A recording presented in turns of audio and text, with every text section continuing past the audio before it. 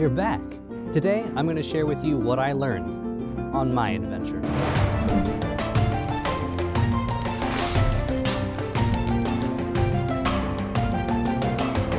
If you missed last week's video where I broke down everything that I brought with me on my medieval camping trip, you can go ahead and check that up here. That's part 1. But today, I'm going to share with you some of the things that I learned. First thing I'll say is that being out in the peace and quiet was just so nice.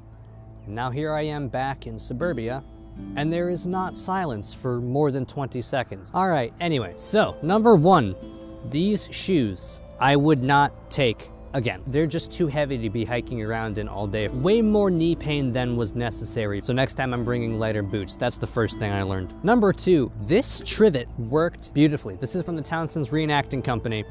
And we didn't have any problems with getting even heating or enough heat. This thing brewed coffee. It did absolutely everything. And I attached it to my pack with this piece of cordage. And originally I was planning on taking it off before we used it because I didn't want it to burn, but we left it on. That made it so that when we were done using it and we didn't want it in the fire anymore, you could just grab the rope and pick it up very carefully without needing gloves. The only thing I would say is that if you could have the 2 legs be up here so that it's stable when you're trying to put it back down again, that would just be a slight improvement. All right, so number 3, I was doing a little bit of an experiment to see if I could stay warm in my admittedly modern tent with only my period clothes and blankets. And it got down to about 30 or so degrees and it was raining. And the answer to that is no. I had to resort to using my modern sleeping bag. It just got too cold. The bed of leaves that I made wasn't very thick. It had just rained the day before we went camping as well, so I was just trying to keep the ground in the tent dry. I wasn't really trying to insulate myself, so maybe that would have helped. But this 3-piece system where I have like a small blanket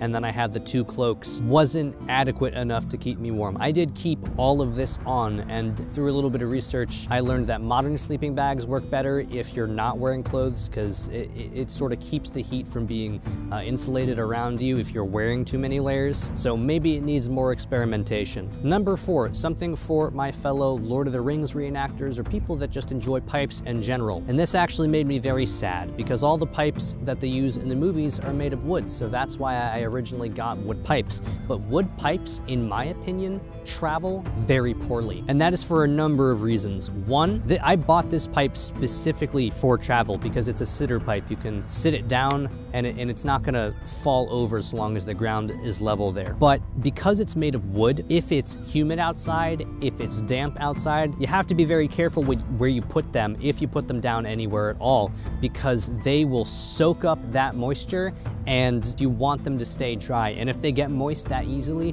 that's kind of a problem. The other thing is that wood pipes actually require a fair bit of maintenance or they start to taste sour. In fact, you're supposed to let them dry out for a full week after you use them once. And that's why in the old days you had people with like lines of pipes. It's because you needed a new one for each day of the week. So in terms of utility, you would need to carry extra things in order to clean them, and you wouldn't be able to use them as often as you might want to. And you have to be very careful where you put them because they might get even more moist without you even smoking them.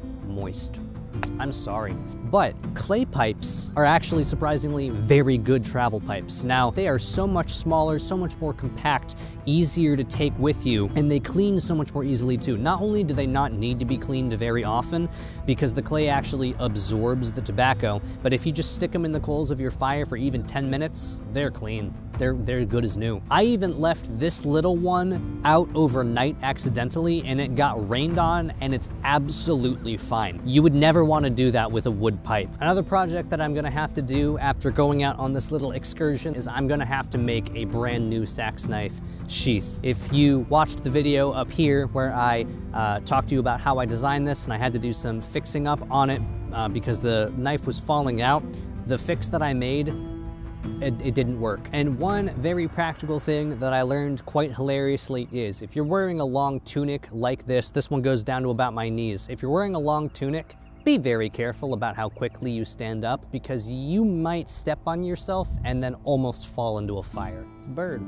The bird right there. So number 5, 6, now I understand why people always do that. It's easy to forget. Fire smoke and even pipe smoke does a pretty decent job of keeping mosquitoes away. So if you're packing up camp, put your fire out last. You're gonna have to be dealing with everything buzzing around you. So number 7, I think this water skin was enough to get me through about 2 days worth. Now I wasn't super well hydrated, but this didn't need to be refilled while I was out there. And number 8, having a scarf along that you can wrap around yourself if it's not too cold, but just to sort of use as a face mask if the fire from the wood smoke is just absolutely crazy because of the wind. Helps keep that out of your eyes and out of your lungs a little bit. So it's good to just have. So as I said, this has been a bit of a learning process for me. When it comes to bushcraft and actual camping, I'm still learning a lot myself. So thank you, adventurers, for coming back today to learn a little bit about what I learned and potentially avoid some of the mistakes